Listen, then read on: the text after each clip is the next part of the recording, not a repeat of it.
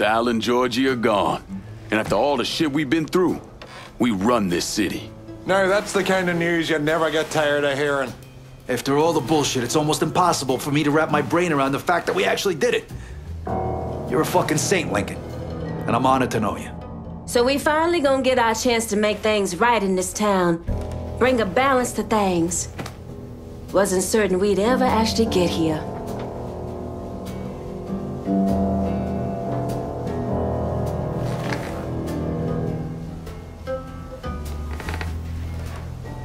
We're not here because of what I did, or because of what any of y'all did. We're here because we stood together. And as long as we stay strong, ain't no one ever gonna fuck with us. After he killed Selma, Colonel Lincoln Clay took over. But he wasn't content just to run the city. He expanded out across the South into Florida and even the Carolinas. There's so much money coming in, and he's been smart with it. He spreads it around, makes sure the right people get paid and stay paid. The city's favorite son, Yeah. Rebuilding the Hollow, buying up Frisco Field, reopening the theme park, all that money and goodwill. He thinks it's made him untouchable, but no one is untouchable.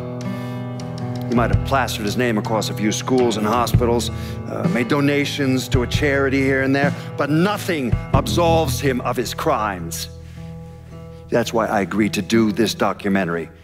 I want to shine a light on the real Lincoln Clay. Lincoln gave in to everything. Drugs, booze, prostitutes, you name it. If he made $1, he was involved. Seeing him on the news, strutting around. Sometimes I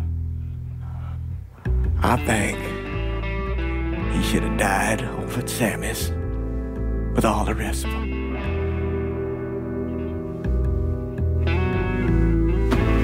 There'd be kind of a peace in that.